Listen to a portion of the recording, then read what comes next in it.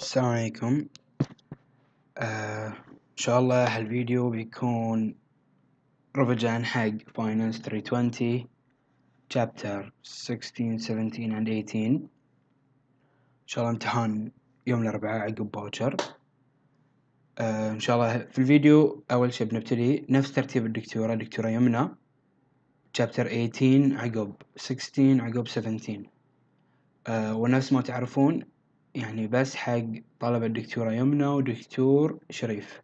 دكتور ناظم عليه يمكن شبات الغير. اوكي. وبسم الله نبتدي في chapter 18.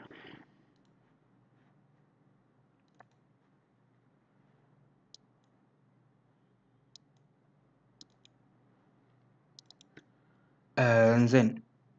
اذا عندكم الاوراق الاسئله مالت الكتاب فتحوها وياكم عشان تتابعون وياي. اوكي، عشان نتابع يعني بنشوف الحل والاسئله عندكم قدامكم وانتم تشوفون الفيديو. انزين، طبعا نفس ما قلت لكم في الجروب المراجعه بتكون تقريبا 100% تركيز على الجانب العملي الكالكوليشن. النظري عليكم او انه ينحفظ او اقروا يعني سواء من السلايدات او من النوتس. طبعا اول شيء chapter 18 عن dividend policy and return earnings. هاي هو الشابتر اللي يقولون انه صعب. هو صراحة الشابتر ما في شيء صعب. الشابتر عبارة عن قانون وتعويض. الشيء اللي يزعم واو في الشابتر انه مثلا يبي الانيوال ديفيدند ييلد وما عنده الديفيدند ييلد اطلعها بقانون غير عشان احطها هني في القانون. بس هذا هي السالفة يعني في الشابتر ما في شيء يعني قانون وتعويض. اوكي، فالحين نبتدي في اول شيء عملي في الشابتر. عندنا قانون الديفيدند ييلد. شنو قانون الديفيدند ييلد؟ حاولوا تحفظون وياي القوانين في الفيديو عشان انه خلاص ما في وقت. اللي ما حفظ قوانين يعني ما بيحصل وقت بعدين قدام، لان في شابتر 16 الريفاندينج بروبلم كلها قوانين، فلازم تحفظون القوانين في اسرع وقت. اوكي. dividend yield تساوي الانيوال دي بي اس اللي هي dividend per share على الكارنت برايس. اوكي. again dividend yield equal annual dividend per share على الكارنت برايس. هذه اول شيء. ثاني شيء dividend pay out ratio. زين، لها ثلاث قوانين. متى استخدم هاي القانون او هاي القانون او هاي القانون؟ على حسب المعطيات اللي عندي في السؤال اعرف اي قانون استخدم. فنحفظ الثلاث قوانين. اول شيء pay out ratio equal dbs over ebs. اوكي، pay out ratio equal dbs over ebs. dbs اللي هو dividend per share والebs اللي هو earning per share. اوكي. الحين عندي البي اوت ريشيو ايكوال دي بي اس على اي بي اس، فاقدر اعرف شلون اطلع الدي بي اس بروحها. اذا مثلا اعطاني البي اوت ريشيو واعطاني الاي بي اس اعرف شلون احسب الدي بي اس والعكس. اوكي، يعني يعطيني يعني مجهول واحد في السؤال ويعطيني اثنين يبيني اطلع الثالث. بسيطة. اوكي. ثاني قانون التوتال ديفيدنس على التوتال ايرنينجز، او ان الديفيدنس على الايرنينجز يساوي البي اوت ريشيو. اوكي. ثالث قانون 1 minus return earnings على total earnings. هاي ثلاث قوانين. هني هاي معناته شنو؟ ان هذه نفس البيتزا هاللون. اذا اعطاني 30% dividends المكمل للدائرة بيكون 70% اللي هو return earnings. فاذا اعطاني في السؤال ان dividends 30% قل لي كم return earnings؟ بيكون 70% اللي هو المكمل حق 100%. اوكي. هذه بشكل عام بالقوانين. الحين نروح حق سؤال رقم 4. اوكي، برويكم السؤال على السريع وافضل ان تتابعون وياي السؤال. اوكي. السؤال الرابع هني يقول شنو؟ عندنا 553 مليون last year earned، يعني هني مكتوب earned 553. اوكي، يعني هاي total earnings and paid out 25%. فهذه هي شنو؟ هذه هي البي اوت ريشيو. اوكي، البي اوت ريشيو 25%. الحين 25% حق اي واحد؟ حق الديفيدنس ولا ريتيرن ايرنينجز؟ مكتوب هني ان ديفيدنس. فعرفنا الحين ان الدائرة مجموعهم 100%. اوكي، 25% منها dividends. المكمل لل100% كم؟ 75% بيكون حق الريتيرن earnings. اوكي، فالحين السؤال أول شيء بارت A يقول by how much did the company returned earnings increase؟ يعني يبي كم الريتيرن earnings. احنا قلنا شنو؟ شلون نطلع ريتيرن earnings؟ أعطانا في السؤال إن البي اوت حق الديفيدنز 25%، فكم بيكون حق الريتيرن earnings؟ 75%. 1 minus 0.25. هاي 0.75 بضربها في التوتال earnings اللي هو الرقم ككل، بضربها في 0.75 بيعطيني قيمة الريتيرن earnings. اوكي again عندي total earnings 553.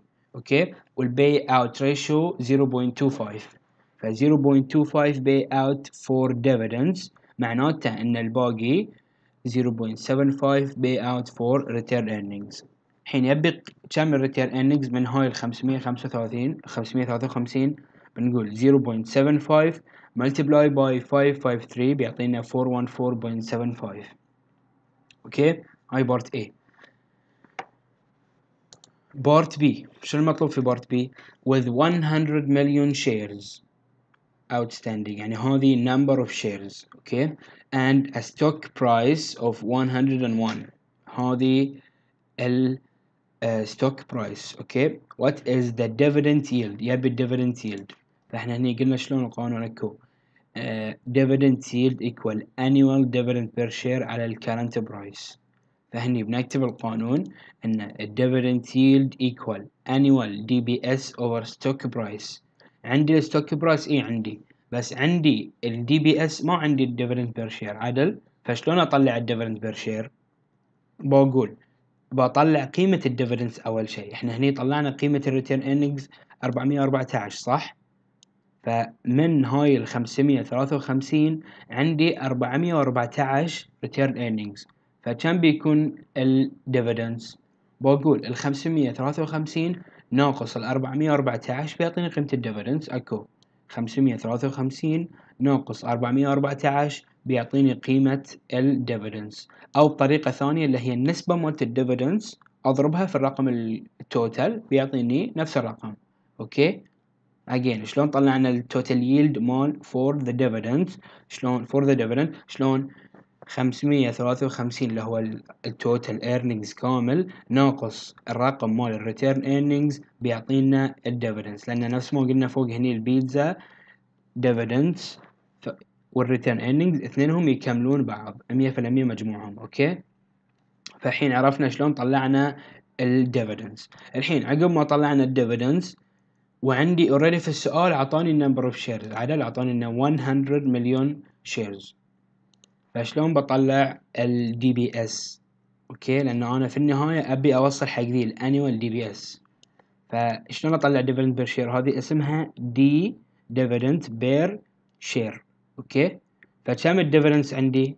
طلعته هني اللي هو 138.25 على النمبر اوف شيرز اللي هي dividends، هذه الدي تمثل 138 والاس اللي هي الشيرز تمثل 100 مليون. اوكي فمن الكلمة نفسها نعرف ان شلون القانون يكون dividends هذه بير الشير اللي هو نمبر اوف شير بيعطينا 1.38. تمام الحين صار عندي الديفيدند بير شير واوريدي عندي الستوك برايس 101 اعطيني في السؤال، فبقول 1.38 over 101 بيعطينا 1.37%، لأن يبي الديفيدند ييلد والييلد دائما انها تكون نسبة. اوكي هذه اول سؤال او اول بارت في العملي calculation في الشابتر. اللي عقبه الليجل ليميت اوف ديفيدنس، عندنا شيئين ليجل ليميت وعندنا براكتيكال ليميت. اوكي الحين من تشوفون كلمة legal limit أو maximum level وهاللون legal limit سوري، بس كلمة legal limit نعرف إنه يتكلم يبي ال amount of return earnings. أوكي يعني يبي ال amount of return earnings، وبعد إذا في السؤال طلب إنه يبي ال maximum level أو شيء هاللون معناته إنه يبي legal limit أو practical limit. الحين مثلا في سؤال رقم سؤال رقم 14 مثلا، خلينا نروح جي على السريع. سؤال رقم 14 شوفوا السؤال رقم 14 بارت A طالب from a legal perspective. هني معناته ان سيدا يبي ال return earnings، وهني قال ما قال انه practical، قال cash availability. فاحنا نعرف ان ال practical limit معناته انه يبي ال amount of cash. اوكي، الزبدة هني انه اذا قال لي ابي from legal perspective او انه شيء legal معناته انه يبي ال returned earnings. اوكي، قال هني what is the maximum amount معناته انه يبي return earnings. اوكي، الحين نكمل هني. legal limit معناته amount of return earnings. maximum level ال practical limit of dividends معناته انه يبي ال amount of cash. تمام، الحين نروحوا حق سؤال رقم 6. سؤال رقم 6 أعطونا هني في السؤال company has 240 مليون in stockholders equity. فهذه معناته أن total equity كم؟ 240 مليون. قال 80 مليون منهم كم؟ 80 مليون dollars is listed as common stock. احنا قلنا common stock. اوكي، احنا لازم نعرف ان التوتال equity عبارة عن شيئين، common stock و return earnings. اوكي، التوتال equity عبارة عن common stock و returned earnings. فعندي 240 مليون منها 80 مليون common stock، الباقي بيكون return earnings. هو قال already and the balance is in return earnings، يعني المكمل بيكون في return earnings. عقب قال the firm has 500 million in total assets and 2% of these value is in cash. قيمة الكاش عبارة عن 2% من 500 مليون. اوكي، عقب قال في الأخير the earning for the year، يعني ال earning حق الير كامل يعتبر total earning are 40 مليون. اوكي، part A what is the legal limit of current dividends. الحين إذا احنا ما نعرف يعني شنو legal limit ما بنعرف شنو مطلوب في السؤال. يعني إذا أنا أعرف إن legal limit معناته إن أبي return earnings أوكي سهل السؤال. بس إذا أنا ما عندي هالمعلومة إن legal limit معناته إن أبي return earnings ما بعرف شو مطلوب في السؤال.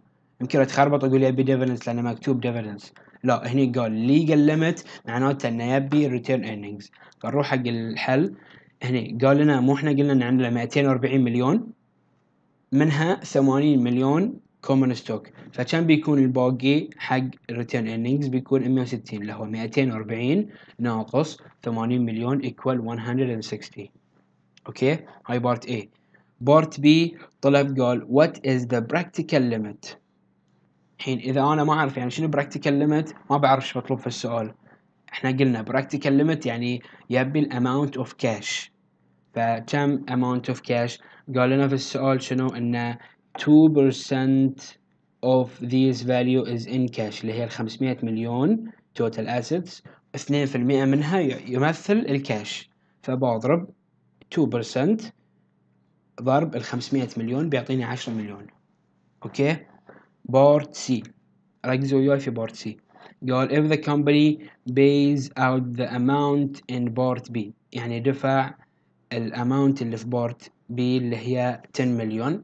what is the dividend payout ratio، يبي الديفيدند payout ratio. الحين احنا الديفيدند payout ratio عندنا 3 قوانين، فنشوف اي واحد انسب قانون بيكون هو ذا القانون. التوتال ديفيدندز على التوتال ايرنينج. كم التوتال ديفيدندز؟ بيكون 10 مليون اللي هو القيمة اللي دفعناها في بي نفس ما قال في السؤال هني. قال if the company pays out the amount in part B. اوكي، يعني دفعت dividends في اللي هي بقيمة بارت بي اللي هي 10 مليون على ال total earnings قال في نهاية السؤال earning for the year are 40 مليون. فال earning for the year is 40 مليون بقسم على 40، 10 على 40 بيعطينا 0.25. اوكي، هاي سؤال رقم 6. عقب عندنا شيء اسمه الديفيدنس stability، هاي نظري. الديفيدنس ديت هذه بنقراه شوي لأنه شوي في فكرة وعليه سؤال calculation بعد. ال EX dividend date والholder of record أول شيء لازم نعرف إن بين هالتاريخين في فرق يومين. يعني مثلا إذا ال EX dividend date 2 من شهر مارش the 2nd of March، ال holder of record direct بيكون the 4th of March، لازم يكون عقبه بيومين. الحين شنو هو ال EX dividend date؟ 2 business days before holder of record. فمثلا إذا ال holder of record 4th the 4th in March، فكم بيكون تاريخ ال EX؟ 2 business days before، يعني قبله بيومين اللي هو بيكون الثاني من شهر مارس اللي هو شهر 3. فالحين EX dividend date 2 business days before holder of record. ال holder of record when they will check the records will payment date when the payment will occur. اوكي هذه بعد شيء نظري. الحين نروح حق سؤال رقم 12 اللي يتكلم عن ال EX dividend date. سؤال رقم 12 كلام أول ما تشوف رقم أقرأ السؤال. قال the stock is selling for 50. stock is selling for 50. هاي ال 50 تمثل شنو؟ ال current price. اوكي the day before the stock goes EX dividend. The annual dividend yield is 5.6%. The dividend yield 5.6% and dividends are distributed quarterly. فإذا بطلع ال DBS direct بقسمه على 4 لأنه قال distributed quarterly based on solely on the impact of the cash dividend share by how much should the stock go down on the EX dividend date، وبعدين what will be the new price of stock. زين دائما في السؤال مال EX date وهاللون انه بيكون في go down. ليش؟ لان هني في النوت مكتوب ان the share price will decrease on EX dividend date by the amount of current dividends. يعني شنو الحكي بنشوفه في السؤال. قلنا في السؤال ال dividend yield 12 dividend yield 0.056 اللي هي 5.6%. ال current price قلنا 50 دايركت. شوفوا الحين احنا عندنا الديفيدند ييلد وعندنا كارنت برايس. اي قانون اللي فيه هاي الشيئين القانون دي اللي هو الديفيدند ييلد ايكوال انوال دي بي اس اوفر كارنت برايس. فعندي الديفيدند ييلد وعندي الكارنت برايس، مجهول عندي الانوال دي بي اس. اوكي فايش بسوي؟ بقول 0.056 equal annual DBS over 50. ف ضرب تبادلي عادي، بقول الانيوال دي بي اس ايكوال 0.56 ضرب ال 50 بيعطيني 2.8.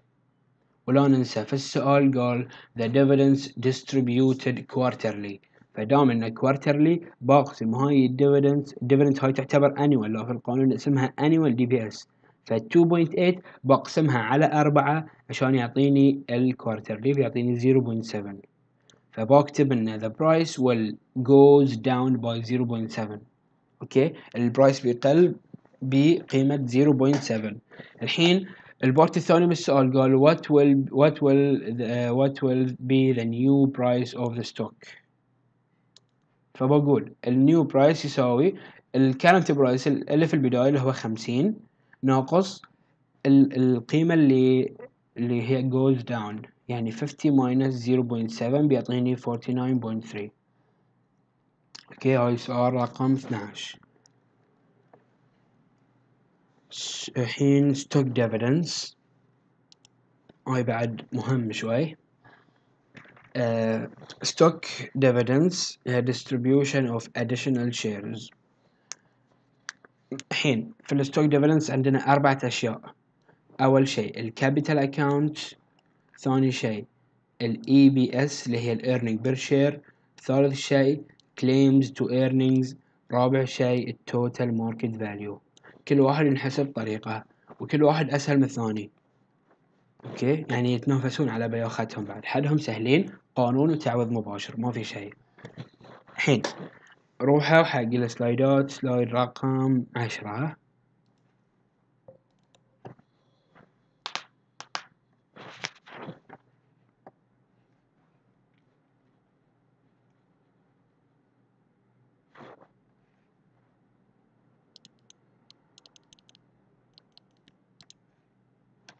سلايد رقم 10 عندي، وهذا هو السؤال capital accounts. زين، هذه المعلومات اللي given في السؤال. عندي common stock 1 million shares at 10 bar, capital in excess of bar equal 5 million, return earnings 15 million, والnet worth 30 million. أول شيء في الكابيتال أكاونت لازم نعرف إن في ثلاثة أقسام: الكومن ستوك والكابيتال إن إكسس والريتيرن إيرنينجز، اللي هم هاي الثلاث أشياء. ذيل الثلاثة، 1 2 3. أوكي. فالحين الكومن ستوك، شلون أحسب الكومن ستوك؟ بقول new number of shares multiply by the bar. new number of shares multiply by the bar. new number of shares multiply by the bar. الحين إذا أبي أحسب أول شيء بحسب النيو نمبر اوف شيرز، باخذ ستيب باي ستيب. أول شيء في السؤال شنو قال هني في السلايد؟ قال إن after 10% stock dividends، يعني بيزيدون الشيرز ب10%. أوكي، فبقول the increase in number of shares اللي هو ال1 مليون الأصلي. تابعوا وياي في السلايدات، أوكي، مو كل شوي بفتح السلايد وكذي عشان يعني لا نتخربط. فتحوا قدامكم السلايد، انا الحين فاتح قدام السلايدات في الاوراق، انتم فتحوا وياكم السلايدات عندكم. اوكي، اول شيء تابعوا وياي عندكم في الاوراق. اوكي، الكومن ستوك مكتوب صوبها 1 مليون شيرز، صح؟ فبقول الانكريز النمبر اوف شيرز، بقول 1 مليون شيرز. لحظه،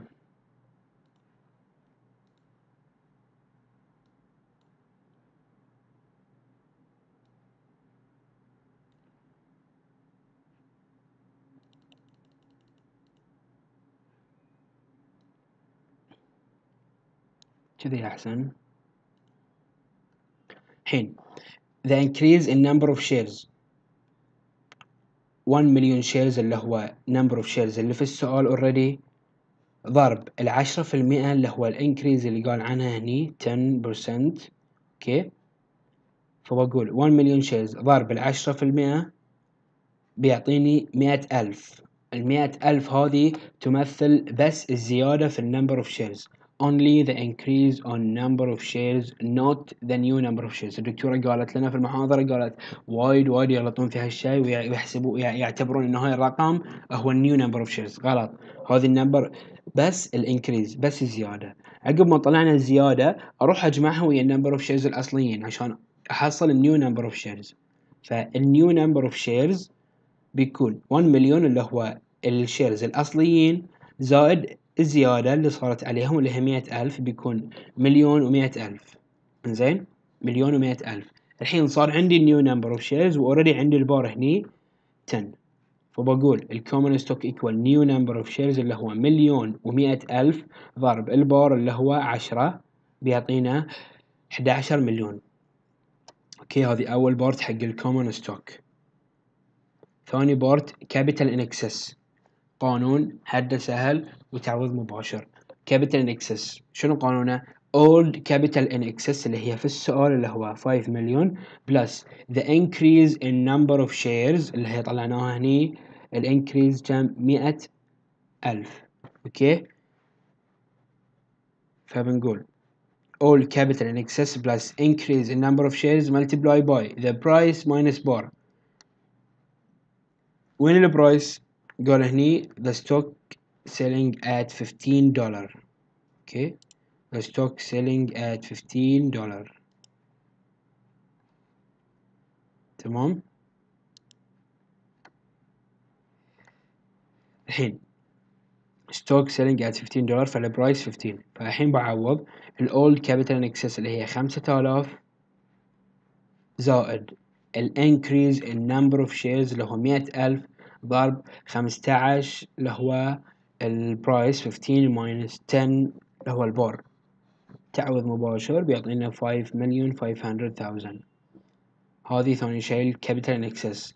ثالث شيء الريتيرند ايرنينجز. شنو قانونه؟ الاولد ريتيرن ايرنينجز اللي في السؤال اللي هو 15 مليون ناقص، هني انتبهوا هني، اوكي، هني اولد كابيتال ان اكسس زائد الانكريز هني old return earnings ناقص الإشارات أهم شيء، ناقص ال change in common stock، ناقص ال change in capital excess.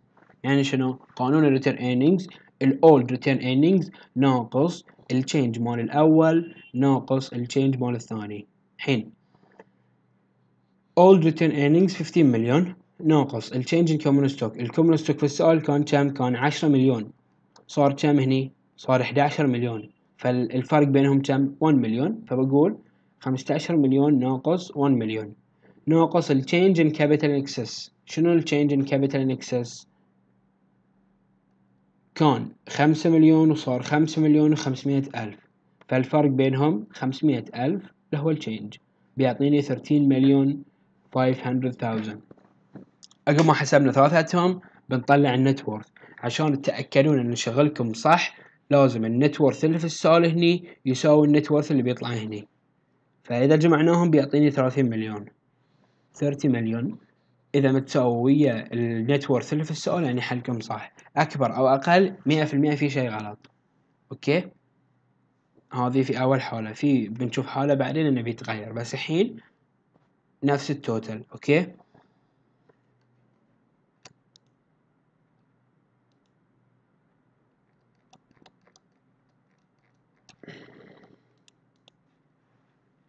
أوكي نروح الحين هذه أول بارت اللي هو الكابيتال أكاونت. بطوف الحين سؤال 8 بخلي بعدين، ونروح حق ثاني بارت اللي هو الستوك ديفيدنس earning per share. ثاني شيء في الستوك ديفيدنس اللي هو earning per share. الاي بي اس، قانون الاي بي اس net income or total earning على النمبر اوف شيرز، او لها اسم ثاني في السلايدات اللي هو earning after tax على الشيرز اللي هو number of shares، نفس الشيء. حين في السؤال هنا مال السلايدات بالنسبة حق الاي بي اس قال assume that 1 million shares outstanding، فعندي 1 million shares outstanding before stock dividends. عندنا في الاي بي اس في الثلاثة اللي جايين اللي هم الاي بي اس والكليمز تو ايرنينج والتوتال ماركت فاليو، ثلاثتهم بيكون عندنا before وافتر. كيف السؤال بيعطينا قيمة حق البيفور وقيمة حق الافتر واحنا نحسب. فأول شيء هنا في السؤال قال assume that 1 million shares outstanding before stock dividends، عندنا before 1 million و after 1.1 million shares afterward. اوكي، firm has after tax earning اللي هي تعتبر النت income أو التوتال earning after tax earning equal 6.6 مليون. اوكي، 6.6 مليون ما حدد بيفور ولا افتر، يعني حق بوث، حق بيفور وحق افتر. فالحين بينا احسب الاي بي اس. قلنا شنو قانون الاي بي اس؟ النت انكم او التوتال ايرنينج اللي هي 6.6 اوفر نمبر اوف شيرز. فبيفور عندنا نمبر اوف شيرز كم؟ قال 1 مليون بيفور، ف 6.6 اوفر 1 equal 6.6. افتر كم شيرز عندنا؟ قال 1.1 مليون شيرز، فبقول 6.6 over 1.1 shares بيعطينا 6. اوكي، هني الاي بي اس مختلفة مو متشابهين. اوكي، going الحين يقول يسوي comment على الاي بي اس. اي بي اس going down from 6.6 to 6 because there is more shares on the market. يعني شنو؟ يعني الحين اذا انا مثلا عندي 10 دينار، اذا بوزعها على 2 بعطي كل واحد 5 دينار. اوكي، بس اذا بوزعها على 5 بعطي كل واحد بس دينارين. فاذا زاد عدد الاشخاص بتقل القيمة اللي بعطيهم اياها. فالحين عندي 1 مليون شيرز بيصير 6.6، صار عندي 1.1 فزاد عدد الشيرز، فاللي بعطيهم اياه بيكون اقل اللي هو بيكون 6. اوكي، خذوها بالمثال مال 10 دينار ذي. ويقول go down by the percent of stock dividends. ما لنا. ثالث شيء ال claims to earnings يساوي شنو؟ number of shares multiplied by EBS. ال claims to earning equal number of shares multiplied by EBS. وهذه ال claim to earnings before and after doesn't change، ما تتغير. اوكي، بنشوف الحين. نروح حق البورت اللي عقبه هني.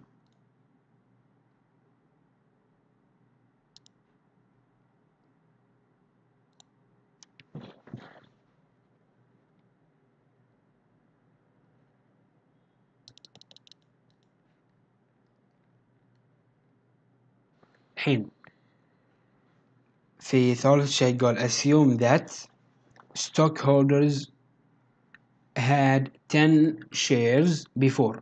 فعندي 10 shares before اللي هو number of shares، فبيكون عندي 10 اوكي and 11 after 11 after.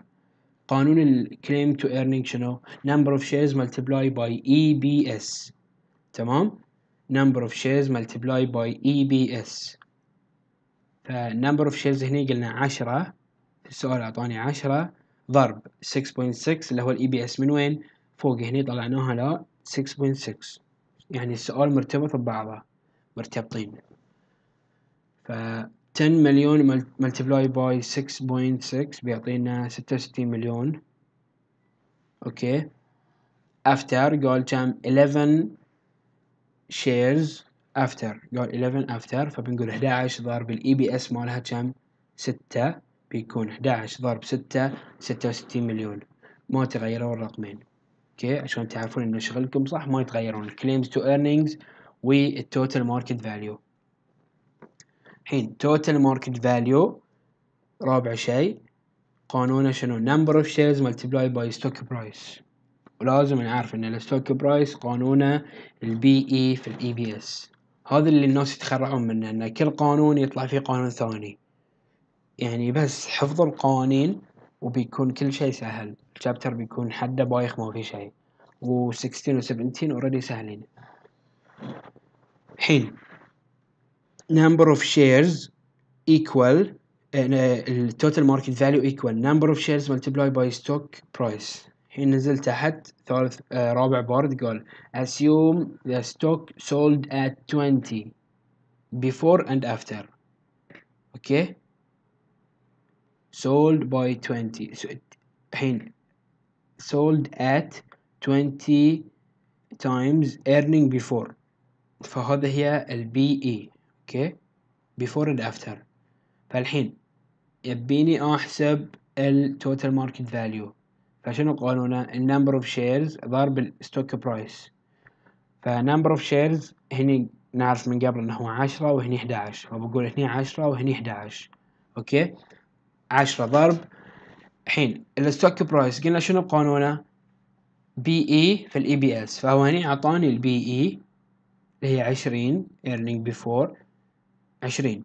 اوكي 20 ضرب الاي بي اس اللي هو كم 6.6 اللي طلعناها فوق، ف20 ضرب 6.6 بيعطيني قيمة الستوك برايس، ف10 ضرب 20 في 6.6 بيعطينا 1320.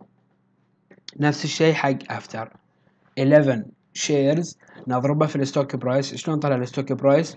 البي اي ضرب الاي بي اس، البي اي ما تغيرت قال 20 before and after، فبنقول 20 ضرب الستة بيعطينا 1320. عشان نتأكد ان شغلنا صح unchanged بعد ما تغير. اوكي generally stock dividends have no value for shareholders unless the company pay cash dividends.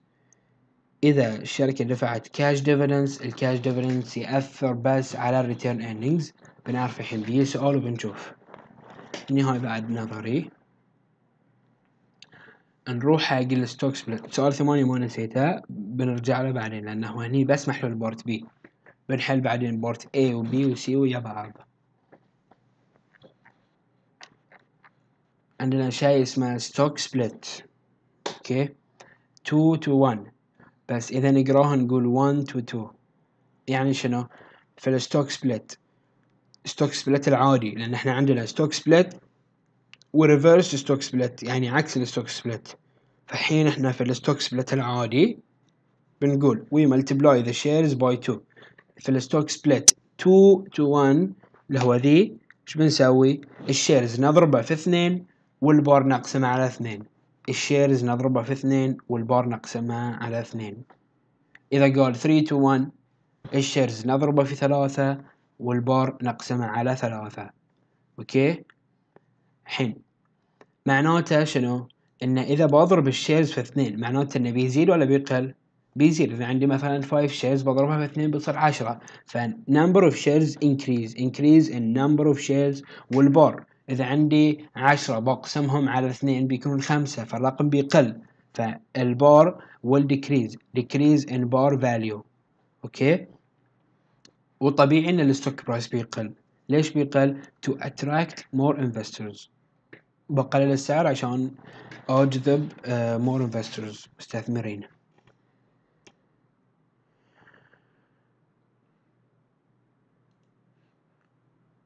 الحين سؤال رقم 17.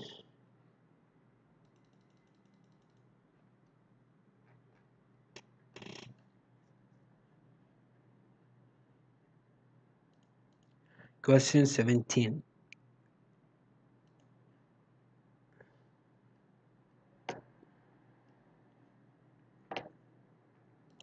في السؤال هني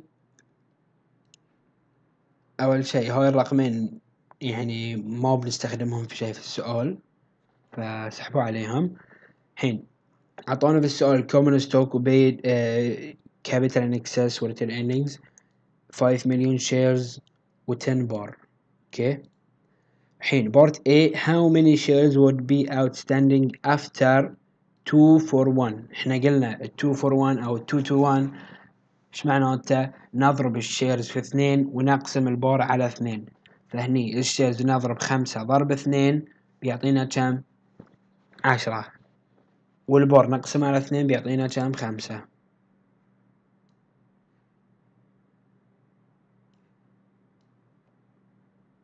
انزين، فاكو number of shares 5، لو بنضرب نقول 5 ضرب 2 بيعطينا 10. اوكي، والبار فاليو 10 قسمة 2 اللي هي مالت البار بيعطينا 5. لا تخربطون، هاي 10 ما لها دخل بذي 10، مو كلش ما لها علاقة. اوكي، يعني هني number of shares 5 مليون shares في السؤال نضربها في 2 لأنه قال 2 to 1، والبار فاليو عندي اوريدي 10 بقسم 10 على 2 لأن هني بتختلف شوي في بارت بي. الحين بارت بي ايش مطلوب؟ قال how many shares outstanding after 3 for 1. نفس الشيء 3 for 1 ايش بسوي؟ بضرب الشيرز في 3 واقسم البار على 3. اوكي، فنمبر اوف شيرز 5 ضرب 3 15، البار فاليو 10 على 3. لا تربطون ذي الرقم وذي الرقم، لان انا لاحظت شفت سؤال في الجروب ما كنت درست الحين فما رديت، او ان في ناس ثانيين جاوبوا يعني. المهم ان هاي الرقم ما له دخل بذي الرقم. اوكي، هاي الرقم مال النمبر اوف شيرز بروحه وهاي مال البار بروحه. فهني 3 to 1 البار قلنا بنقسم على 3 بيعطينا 3.3. هاي بارت بي. بارت سي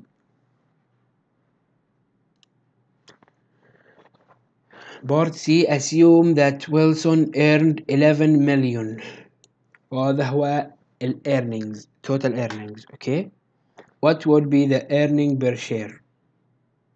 يبي ال EPS. هنا قال before and after 2 for 1، يعني قبل لا نسوي 2 for 1 وعقب ما نسوي 2 for 1. يعني شنو ال EPS؟ اول شيء شنو قانون ال EPS؟ من الثلاث حروف ذيلا نعرف القانون. EPS ال E اللي هي ال earning 11 على ال S اللي هي number of shares اللي هو 5 في السؤال هني 5 مليون shares. فبقول before stock split اللي هي 2 to 1 شو اسوي؟ بقول 11 مليون اللي هم 11 مليون ال earnings عادي على number of shares بيعطينا 2.2. اوكي، EPS equal earnings over number of shares، ف 11 على 5 عادي بيعطينا 2.2. اوكي، عقب احنا سوينا الحين before، الحين نسوي after 2 to 1. بنقول 11 مليون اللي هو الايرنينجز عادي، الشيرز تغير، لا 2 to 1 الشيرز بنضربها في 2 بتصير 10. اوكي، ال10 اللي هي هني حسبناها قبل. اوكي، ف11 على 10 بيعطينا 1.1. بليز ركزوا في هاي الشيء، حده سهل بس يمكن يخربط شوي ما ادري ليش.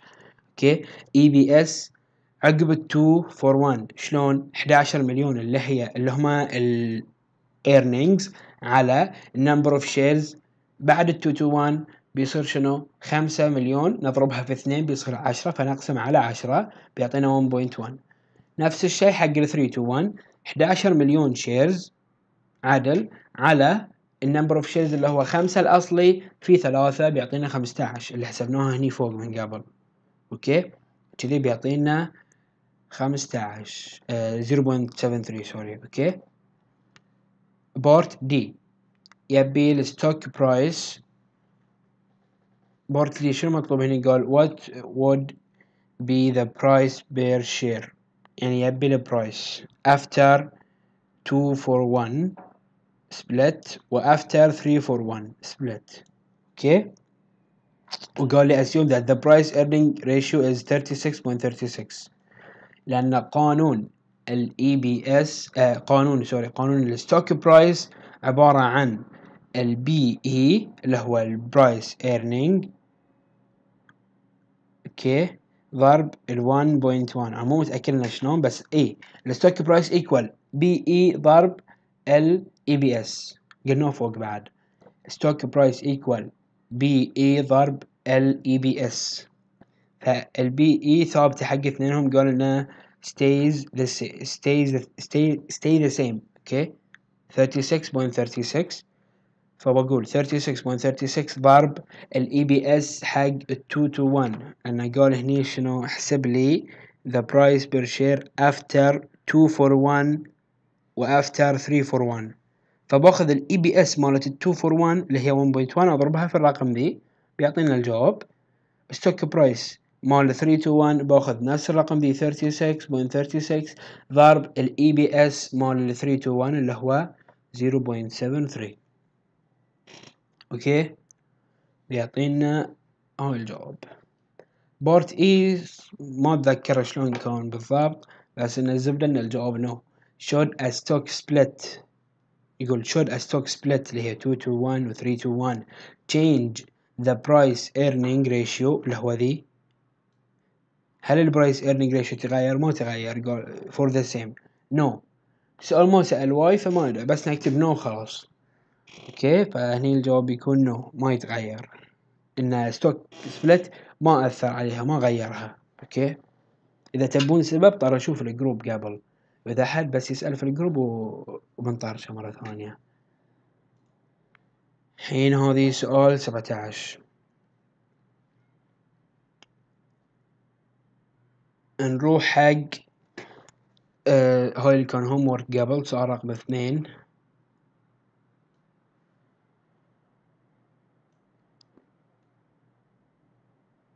السؤال الثاني شو يقول عندنا earned 360 مليون فالتوتال earning 360 مليون and retained 252 مليون. الريتيرند earnings 252 مليون. يبي يحسب البي اوت ريشيو.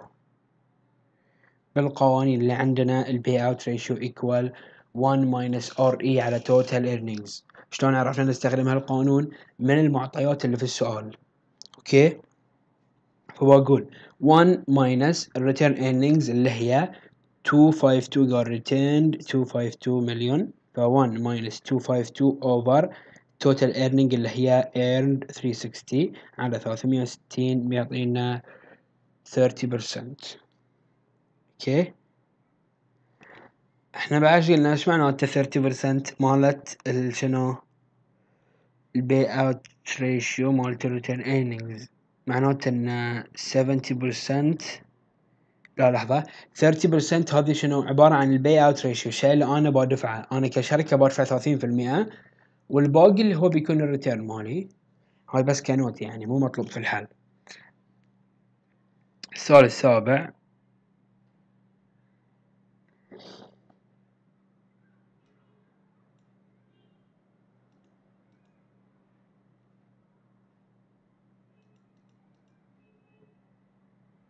فتحوا السؤال السابع عندكم. حين السؤال السابع عطينا stage 1 2 3 4 بارت A. شنو مطلوب في السؤال في بارت A هني؟ قال assume that earning per share will be as follow يعني الأرقام ذي بتكون earning per share اللي هي ال EBS. okay during the 4 stages indicate the cash dividend per share، يعني يبي الدي بي اس. فشلون بحسب الدي بي اس؟ بقول الدي بي اس بضرب البي اوت ريشيو اللي بيعطينا اياها في السؤال ضرب الاي بي اس اللي هم مكتوبين. نروح نقرا السؤال. قال هني ان في ستيج 1 no payout of earning in form of cash dividends during the stage 1. فمن كذي هني صفر موجود، إنه كأنها 0.25 ضرب صفر، لأنه قال no payout، ف 0.25 ضرب صفر بيعطينا صفر.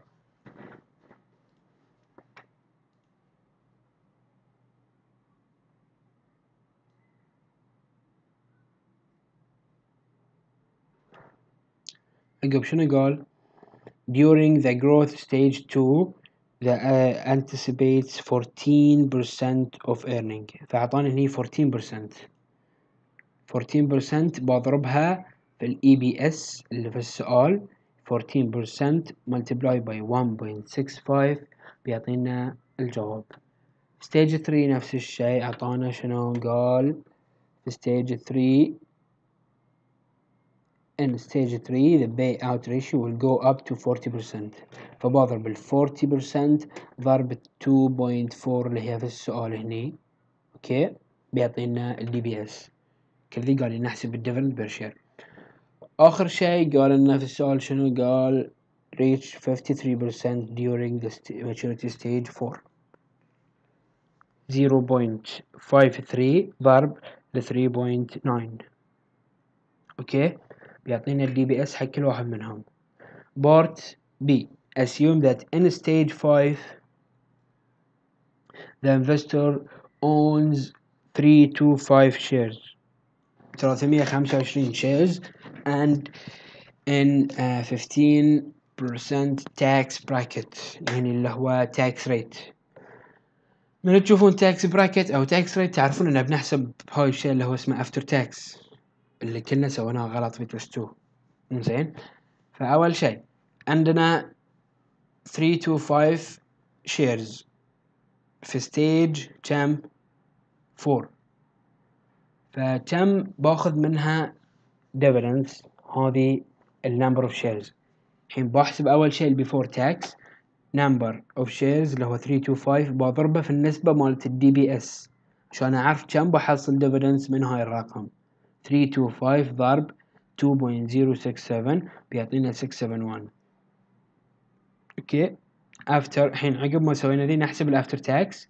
ناخذ البيفور اللي هو 671 نضربه في 1 ناقص البرسنت اللي هي 15 بيعطينا 571. اوكي، اذا ما فهمتوا ان شلون ذي اللي هو ناخذ نشوف هاي الشيرز كم باخذ منه ديفيدنس بير شير، نضرب ذي في ذي بسيط. اوكي، اذا ما فهمتوها عدل، يعني ما احب ان اقول حفظوها في الكالكوليشن، بس حفظوها هاللون، ان طلع بيفور تاكس النمبر اوف شيرز اللي اعطانا نضربها في النسبة مالت الدي بي اس 2.067 بيعطينا الجواب، نحطه في القانون ونطلعه عادي. according to الحين قال شنو in what two stages the firm most likely to utilize stock dividends. اذا رحنا حق السلايدات في سلايد الاول قلنا هني هاي الرسمة، إذا تلاحظون عندنا في الستيج 2 ستيج 3 ستوك ديفيدنس مكتوب هني ستوك ديفيدنس. فهني في ستيج 2 و 3 هما بس اللي فيهم ستوك ديفيدنس، 1 و 4 ما في ستوك ديفيدنس. فالجواب بيكون ستيج 2 and 3 based on graph slide 3 اللي جبناه الحين.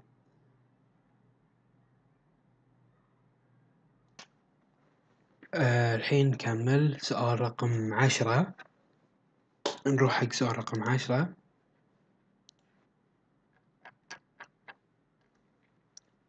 يقول عندنا company is currently selling، عندها ستوك يعني currently selling at 60 per share. اوكي، فهاي 60 تعتبر ال current price. The firm pays a dividend of 1.8 per share. فالدي بي اس 1.8. A. What is the annual dividend yield؟ الحين نروح حق A. أعطانا في السؤال current price وأعطانا dividend per share. أوكي، ويبي يحسب الانnual dividend yield. عادي القانون، الديفيدند yield يساوي شنو؟ annual DBS على current price. الدي بي اس أعطانا إياها 1.80 على current price 60 بيعطينا 0.03. بارت بي يبي if the firm pay a rate of 50%, what is the BE؟ طبعا هاي ال 50% صوب الديفيدنس، لأن السؤال كله يتكلم عن الديفيدنس، هني ديفيدنس هني ديفيدنس، فهاي البي اوت ريشيو مالت الديفيدنس 50%. what is the firm BE ratio؟ فشلون؟ الحين البي اي ريشيو نشوفها موجودة في أي قانون. احنا عندنا قانون الستوك برايس ايكوال اي بي اس في البي اي. اوكي، انا عندي الستوك برايس بس ما عندي الاي بي اس ولا البي اي، شلون بحسبها؟ بقول اعطانا في السؤال شنو؟ dividend yield، قال ان dividend payout 50% عدل، فبقول dividend payout لها قانون اللي هو الدي بي اس على الاي بي اس اللي قلناه في البداية. فدي بي اس على اي بي اس، كم الدي بي اس؟ 1.80 على الاي بي اس مجهول يساوي 0.50 اللي هو الديفيدند باي اوت. يعني عندنا اثنين جيفن وواحدة مجهولة. فالاي بي اس شلون بحسب الاي بي اس؟ بقول اي بي اس equal 1.8 over 0.5 قسمة عادية بيعطينا 3.6. يعني هني نسوي ضرب تبادلي، يعني 0.50 equal 0.5 EBS equal 1.8 نقسم ذي على ذي بيعطينا الجواب. الحين صار عندي 3.6 اللي هي ال EBS. اوكي، EBS equal 3.6. الحين اقدر اروح حق القانون ذي واحسب الستوك برايس، احسب احسب البي اي. فعندي 60 اللي هو الكارنت برايس equal الاي بي اس اللي هي 3.6 multiply by بي اي. الحين البي اي تساوي 60 على 3.6 بيعطينا 16.67. اوكي، هذه سؤال رقم 10. سؤال رقم 13.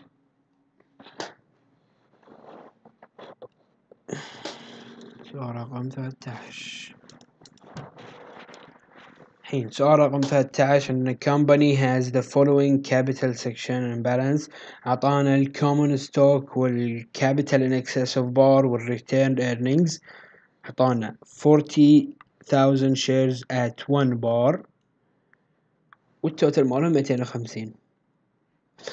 عقب قال the firm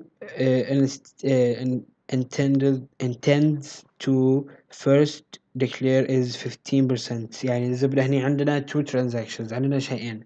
أول شيء 15% stock dividends and then pay 25 cent cash dividends. فاكو تذكرون يوم قلنا ان الستوك ديفيدنس تأثر بس على return earnings، اكو cause a reduction in return earnings. الحين بنشوف الحل شلون تأثر عليه.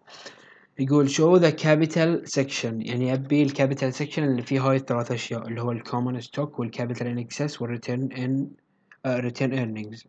اوكي، قال show the capital section after the first transaction اللي هي 15% و then after the second transaction اللي هي 25 cent cash dividend.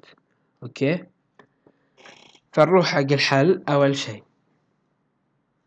قال لنا انه شنو 15% لا، فبقول ال common stock تساوي number of shares multiply by شنو multiply by the bar. تمام، فالحين بقول 40,000 اللي هو number of shares ضرب الزيادة اللي هي 15%. اوكي، هذه بيعطيني 6,000 اللي هي الانكريز باجمعه ويا number of shares الأصليين بيعطيني 46,000. ال46,000 بضربها في البار اللي هو new number of shares multiplied by the bar بيعطيني 46. نفس الشيء لأن البار 1. أوكي، فأول شيء الكومن ستوك 46,000. ثاني شيء capital in excess. قلنا شنو قانون الكابيتال in excess؟ old capital in excess plus the increase in number of shares multiplied by price minus bar. عندنا old capital in excess 40,000 اوكي، ناقص الانكريز اللي هو زائد الانكريز النمبر اوف شيرز اللي هو 6000 ضرب برايس ماينس بار. كم البرايس؟ 8. قال لنا في السؤال ان البرايس is 8 selling for 8 per share. اوكي، فبقول 8 ناقص 1 بالكالكوليتر بيعطينا 82,000. الريتيرن earnings شنو قانونه؟ old return earnings minus the change in الأول اللي هو الكومن ستوك minus the change in the second اللي هو الكابيتال excess. ف170 مليون الريتيرن earnings. اوكي، هني اكو 170 مليون return earnings ناقص 6000 من وين؟ الchange in common stock. common stock كان 40,000 وصار 46,000، الفرق بينهم 6000. ثاني شيء ناقص التشينج ان كابيتال ان اكسس. كم كان الكابيتال ان اكسس؟ 40,000. كم صار؟ 82,000، فالزيادة 42. فبالكالكوليتر بيعطينا 122. الحين هذه حق after the first transaction. after the second transaction اللي هو the firm paid 25 cent cash dividend. اوكي سوري انا كني قبل قلت ستوك ديفيدنت، هي كاش ديفيدنت. اوكي، الكاش ديفيدنت يؤثر بس على الريتيرن ايرنينجز، يعني اللي بيتغير بس الريتيرن ايرنينجز. اوكي، only the change will be in return earnings. فالحين الريتيرن ايرنينجز كم طلعناها هني فوق؟ 122,000 عدل، بطرح منها الكاش ديفيدنت اللي دفعناها. هو الحين قال شنو؟ قال في السؤال انه شنو وين هني؟ قال في السؤال كم؟ 13. قال pay a 25 cent cash dividend. اوكي، فدفع 25 سنت اللي هي تمثل ربع دولار، يعني 0.25. اوكي، مو 25. 25 سنت تمثل 0.25 دولار. اوكي، بضربها في النمبر اوف شيرز لان انا بدفع dividends 0.25 for every share، فبقول 0.25 بضربها في النمبر اوف شيرز. اوكي، وهذا الرقم اللي بيطلع بطرحها من الريتيرن ايرنينجز اللي طلعناها فوق. فبقول return earnings equal 122 minus 0.25 multiplied by 46,000 اللي هو النمبر new number of shares. اوكي، new number of shares يعني التو ترانزاكشن مرتبطين ببعض، مو كل واحدة منفصلة عن الثانية. لأن هني قال شنو؟ قال 15% stock dividends and then يعني بعدين then يعني متعلقين ببعض then pay 25 cent cash dividend. فبقول 122 minus 0.25 اضربها في النيو نمبر اوف شيرز بيعطينا 110,500. اوكي، هذه after second transaction. الحين عقب ما حسبنا ذي بكتب النيو كابيتال اكاونت اللي بحطهم كلهم في شكل واحد. لو اول شيء الكومن ستوك 46,000، الكابيتال اكسس 82,000، الريتيرن ايرنينجز 122,000. هاي after the first transaction عدل، مجموعهم بيعطينا 250. نفس التوتال اللي هني، نفس التوتال اللي هني، يعني حل صح. اوكي، after the second transaction قلنا الكاش ديفيدنس اللي هي 25 سنت بس بتأثر على الريتيرن ايرنينجز، فأول رقمين ما بيتغيرون. الريتيرن ايرنينجز هو بيتغير، الرقم اللي طلعناه هني بنحطه هني، وهني الرقم بيتغير. انا من كذي في البداية قلت لكم انه دائما ثابتة بس احيانا تتغير، بس في هالشيء اذا قال انه دفع كاش ديفيدند بيتغير الرقم هني، توتال بيقل. اوكي، نروح الحين حق سؤال 14. طبعا هاي السؤال يعني كان هوم وورك، فالحل مو اللي ناقله من الدكتورة دايركت، فبنروح حق آخر صفحة حاليا اللي هو فيه حل الدكتورة حق سؤال 14. عاد آخر صفحة فيها أهم شي في الجبتر، أهم سؤالين وهم اللي فيهم شوي شغل، سؤال 14 وسؤال 15. أوكي، فسؤال 14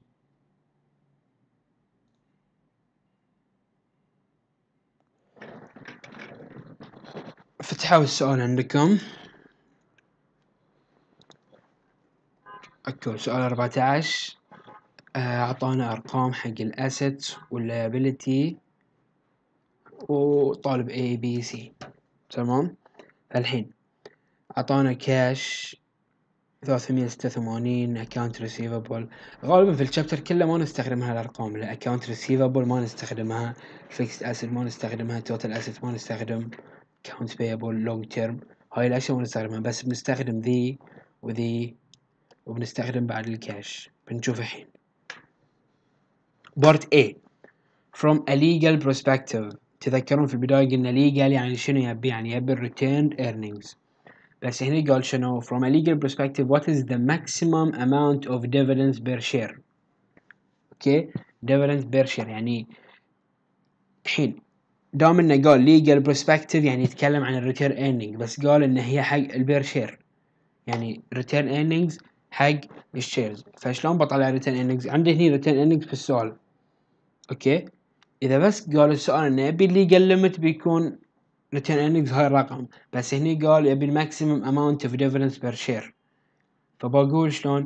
بقول باخذ الرقم اللي هو 145 بقسمه على number of shares، لانه هو قال maximum amount of dividend per share. يعني معنى اخر اللي انا فاهمه عاد شنو؟ ان dividend per share قلنا dividend على number of shares، لا، فهني from a legal perspective الdividend تعتبر return earnings. من الجانب الليجاليتي ان الديفيدنس تعتبر او تمثل الريتيرن ايرنينجز، فباخذ الريتيرن ايرنينجز بقسمها على النمبر اوف شيرز بيعطيني 3.88. هذه اول شيء الماكسيمم اماونت اوف ديفيدند بير شير. بارت بي قال in term of cash availability what is the maximum amount of dividend per share. فشلون احسب الكاش؟ نفس الطريقة، هني قسمنا الريتيرن ايرنينجز على النمبر اوف شيرز، هني بقسم الكاش اللي هو 386,000 بقسمه على النمبر اوف شيرز بيعطيني 1.3. اوكي، هذه دايركت. بارت سي اللي فيه شوي شغل وشوي بعد وايد يمكن، بس سهل، ما في شيء صعب في الشابتر، كله قانون وتعويض مباشر.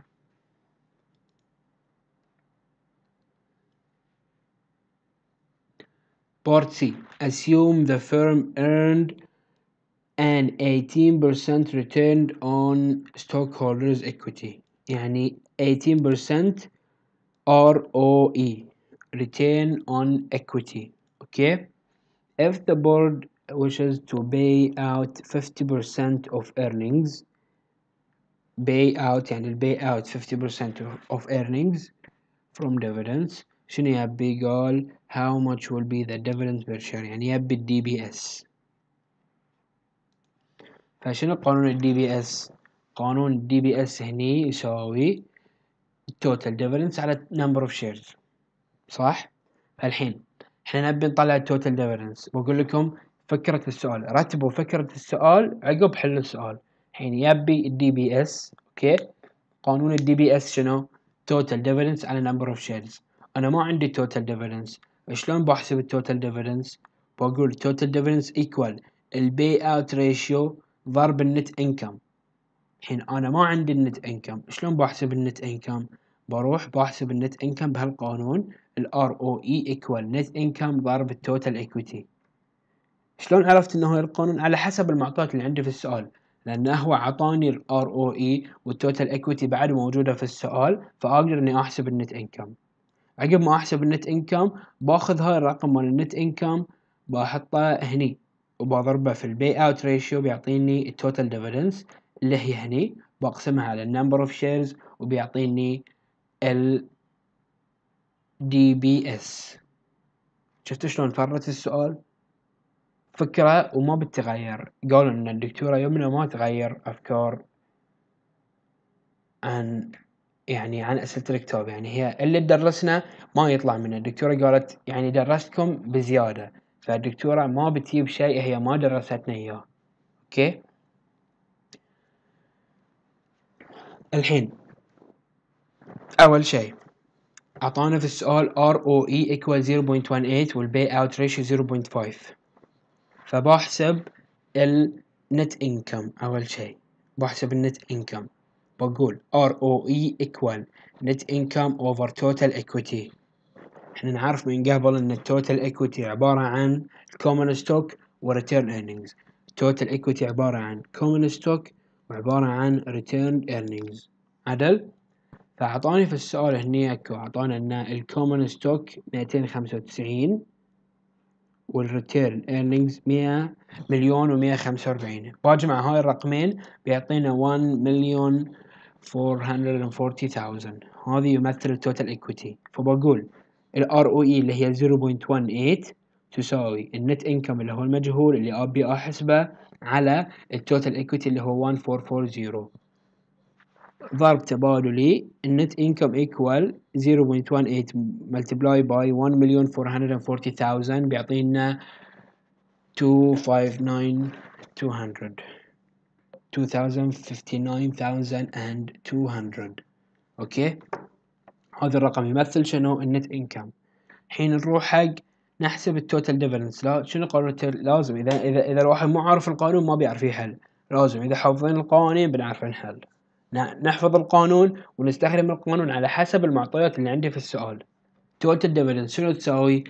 البي اوت ريشيو ضرب النت انكم. اعطاني بي اوت فوق اللي هي 0.5 بضربها في النت انكم اللي طلعته هني بيعطيني قيمة التوتال ديفيدنس اللي هي 129,600. برد حق القانون الأصلي اللي فوق total dividends over number of shares. total dividends equal 129,600 over number of shares اللي هو هني 295,000 بيعطيني الجواب 0.44. هذا هو DBS. نرجع فوق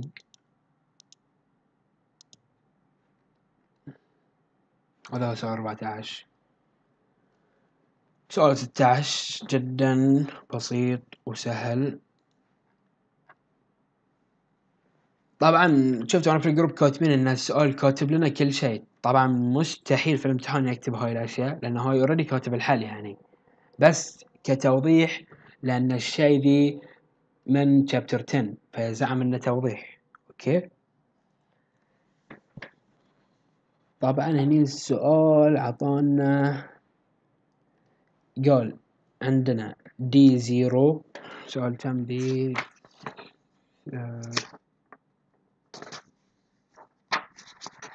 سؤال رقم 16. D0 is currently 3. اوكي، والكي اي 11 والجي 6. احنا نعرف من قبل ان الدي 0 تساوي شنو؟ دي 0 تساوي، اقصد الدي 1. احنا نعرف من قبل ان الدي 1 تساوي دي 0 في 1 بلس جي. اوكي، فدي 1 الحين شوي يبينا ايش نحسب في بارت A. بارت A ايش مطلب؟ قال compute the B0. اوكي، under plan A. احنا عندنا بلان A وبلان B. اوكي، ففي بلان A يبينا نحسب البرايس البي 0. فبقول بي 0 equal D1 over KE minus G. الدي 1 شلون احسبها؟ دي 0 multiply by 1 plus G. هذا هي 1.06. اوكي، هي كان في غلط وانا عدلتها، فبضرب 3.5 multiply by 1.06 over KE minus G. KE عطانا في السؤال 11% والجي 6% الجروث كل ذي given. اوكي، بيعطينا الجواب 74.2. بارت بي نفس الشيء بس طالب حق بلان بي. بلان بي شنو قال هني؟ قال دي زيرو،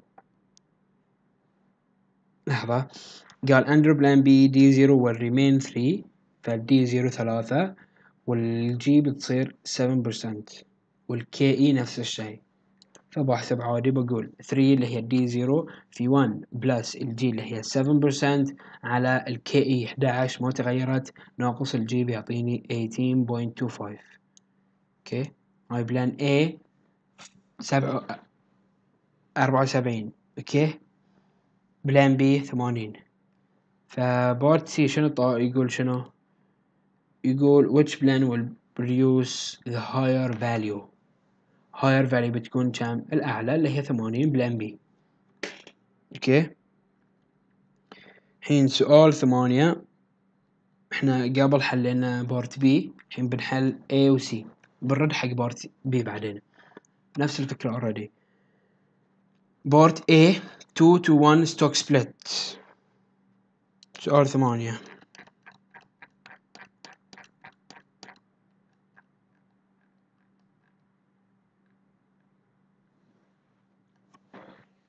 سؤال رقم 8 اعطانا هاي الارقام. اوكي، الزبدة ايش بنحتاج منهم؟ هاي الاشياء. اوكي، بس هني في ملاحظة الدكتورة قالت عليها ان التوتال ذي 1 مليون مو حق هاي الثلاث ارقام. اوكي، مو حق ذي الثلاث ارقام، توتال ذيلا بس هاي الثلاثة توتال مالهم 800,000، بس هني مكتوب مليون يعني في زيادة 200,000 اللي هو مال اللايبيلتي ذيلا، وكاتب التوتال كامل. فانتو حطوا بالكم ان التوتال بس هني 800,000. اوكي، in part A show the effect on the capital account for 2 for 1. يبي 2 for 1، فشلون بيأثر عليه؟ بنقول 50,000 shares واضربها في 2 والبار بقسم على 2. فالحل هني بتصير 50,000 نضربها في 2 بيصير 100,000 shares at 2 بار بقسمها على 2 بيصير 1، والباقي ما بيتغيرون هني، ونفس الشيء بيطلع النت وورث 80 أو 800,000. اوكي، هاي بارت A. بارت B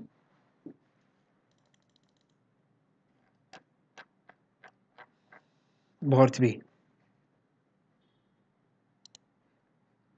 show the effect on the capital account of 10%.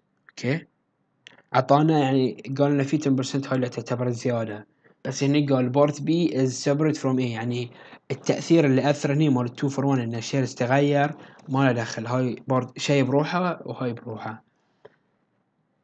الحين شلون بحسب ذي الكومن ستوك؟ أول شيء طبعا في الكابيتال نعرف إن في ثلاث أشياء: كومن ستوك، كابيتال إن إكسس، ريتيرند إيرنينجز.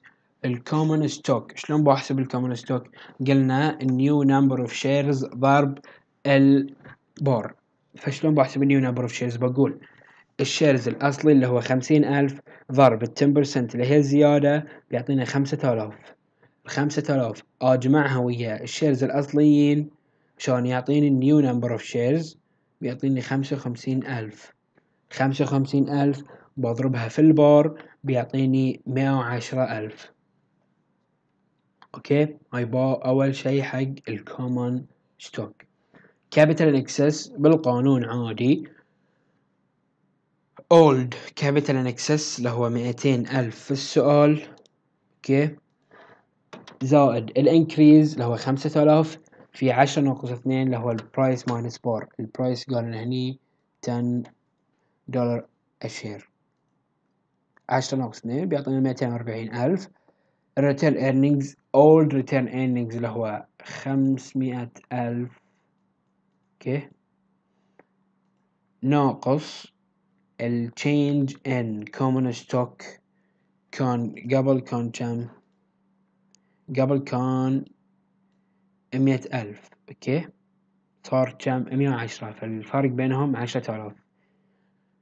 ناقص التشينج on capital in excess. كم الكابيتال in excess؟ كان 40 كان لحظة، كم الكابيتال in excess؟ كان 200، صار 240. الفرق بينهم 40,000 بيعطينا 450,000. تمام.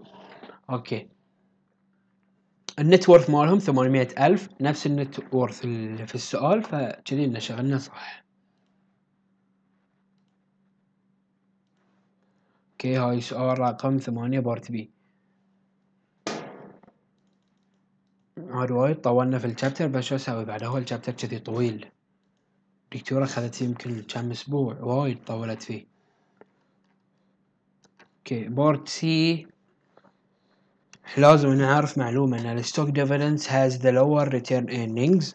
فبارت سي قال based on the balance in return earnings، يقول which of the two dividends plans is more restrictive، أكثر تقييدا on the future. فالأكثر تقييد أنا فهمته كذي، الأكثر تقييدا اللي يكون has the lower return earning اللي هو الستوك dividends. الحين عندنا شيء اسمه reverse stock split. يعني شنو reverse stock split؟ عكس الستوك سبليت الأول. يعني الحين إذا قال لي هني ستوك سبليت كان مثلا كان 2 to 1، الحين تعتبر 1 to 2. بالعكس الحين مثلا قال 1 to 4، فدام إن reverse stock split هاي ترى يعتبر كمعلومة ما في عليها سؤال calculation. يعني 1 to 4 معناته 4 to 1. النمبر of shares بقسمها على 4 والبار بضربه في 4. اوكي. حين إذا النمبر اوف شيرز إذا بقسمه، يعني النمبر اوف شيرز بيقل، بقسم 100 بقسمها على 4 بتصير 25، فنمبر اوف شيرز will decrease. البار بضربه في 4، فذا بار فاليو will increase، والستوك برايس علاقته طردية ويا البار بيزيد، فالستوك برايس will increase to enter stock exchange listing requirement. نظري يعني كمعلومة. اوكي، هاي reverse stock split. هذي بعد شيء نظري. سؤال رقم 9. سؤال رقم 9 أعطانا هني قال the following two plans the value represents TBS، يعني هاي الأرقام تمثل dividend per share. Part A how much in total dividends per share will paid under each plan. حق بلان A كم بيدفعون dividend per share؟ بسيطة، مجموعهم. اوكي، باجمع ذيلك، يعني باجمع بس هاي الكولوم. اوكي، مجموعهم بيطلع 6. اوكي، وبلان بي نفس الشيء، باجمع ذيلا مجموعهم بيطلع 7.2. هاي بارت A بسيط، يعني ما في شيء، مكتوب انه add them all، يعني اجمع مال A واجمع مال B. بارت B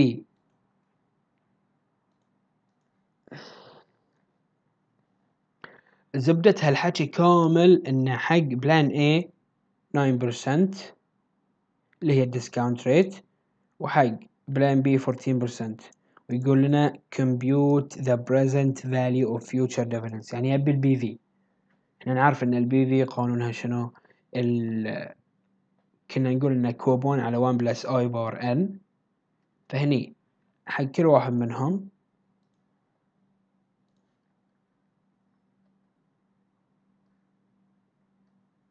زين. حق الاول بلان اي 1 على 1 بلس اي 9% اللي قالها في السؤال، 9% حق بلان اي، بقول 1 over 1 بلس 9% to the power n اللي هي اول سنة اللي هي 1. ثاني شيء to the power 2، ثالث شيء to the power 3، ثالث شيء عندنا هني 1.5 over 1 plus 9 to the power 4، وهاي الأخيرة to the power 5 بيعطينا 4.57. وثاني شيء نفس الطريقة بس البرسنت صارت 14، فباخذ الأرقام ذيلا وبالقانون 0.10 over 1 plus I هي 14% to the power n، حق الخامسة بيعطينا 4.41.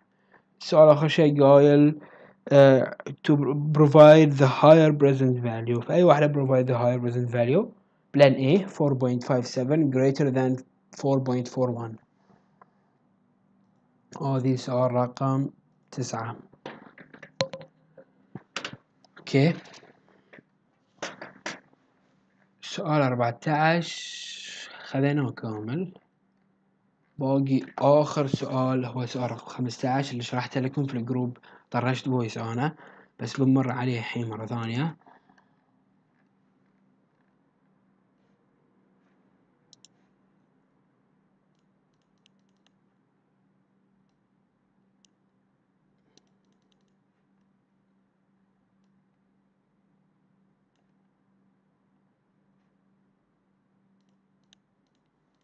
الحين عندنا في السؤال كالآتي: total earning 500,000 with 250 shares 250,000 shares. البي 20 firm is holding 300,000 of funds to invest or pay out in dividends. to invest يعني شنو؟ إذا أنا عندي فلوس بستثمر فيها، العائدات الايرنينج بنقسمها، الريتيرن الايرنينج اللي بيرجع لي بيروح حق الريتيرن ايرنينجز. اوكي، هاي يعني معلومه ان الريتيرن الايرنينجز اللي بيرجع من الانفستمنت بيروح حق الريتيرن ايرنينجز. اوكي، عقب قال ان the after tax return on investment will be 15% and will add to the present earning. يعني الزياده هذه 15% بتنضاف حق الايرنينج. عقب قال the 15% is normal return anticipated for the corporation and the PE ratio would remain unchanged. Okay, عقب قال if the funds are paid out in the form of dividends. الحين هذه الشيء الثاني. أول شيء كان يتكلم عن ال earnings، الحين قاعد يتكلم عن ال dividends. the PE ratio will increase by 10%. بتزيد بنسبة 10%. قبل كانت 20 بتزيد بنسبة 10%. because شنو كذي كلام. عقب مطلوب شنو؟ which plan will maximize the market value. market value نفسها الستوك برايس. الماركت فاليو يعني الستوك برايس of the stock. فعندنا اثنين، بلان A وبلان B اللي هو return earnings و dividends. الحين فتحوا وياي السؤال.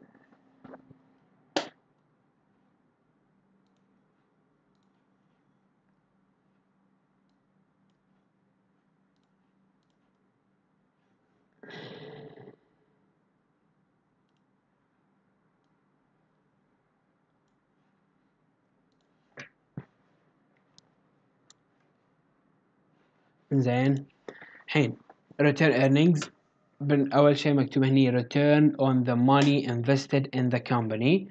قلنا أن 15% مكتوب هنا شنو؟ will add to the present earning. ف300,000 to invest، فبقول 300,000 ضرب 15% بيعطينا 45,000. هاي 45,000 قال will add to earning. لا، فالearning في البداية كان عندي كم earning؟ كان عندي 500,000 earnings، بضيف عليها 45. ليش بضيف على earnings؟ لأنه قال will the 15% and this will add to present earning، فبتنضاف على earning 500,000 زائد 45,000 بيعطينا 545,000. الحين كل ذي ليش نبي نحسب الستوك برايس؟ شنو قانون الستوك برايس؟ EBS ضرب البي اي. اوكي، الاي بي اس ضرب البي اي. فالاي بي اس شلون نطلع الاي بي اس؟ الايرنينج اوفر نمبر اوف شيرز. الايرنينج كم؟ 545 على نمبر اوف شيرز 250,000. اعطانا اياهم في السؤال 250,000 شيرز. اوكي، بيعطينا 2.18. 2.18 هذه تمثل الستوك، تمثل الاي بي اس.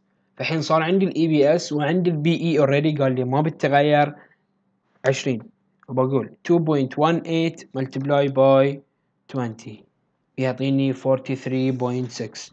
ستوك برايس فور بلان A اللي هو الريتير earnings بيكون 43.6.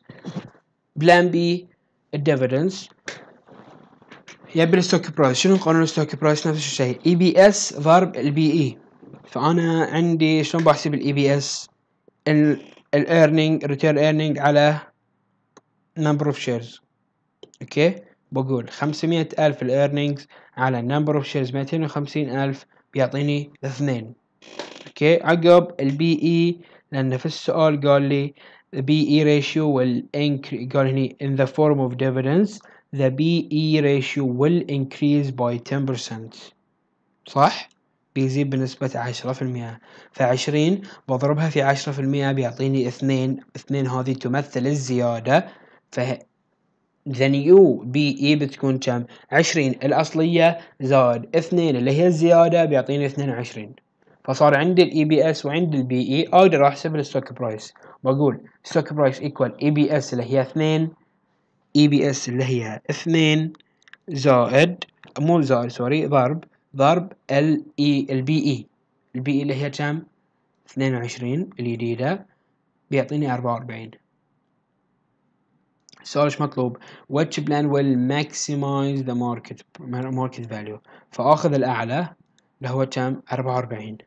plan B will maximize the market value because it is the higher. وبس. الحين هذه نهاية chapter 18. خلصنا في ساعة ونص تقريبا.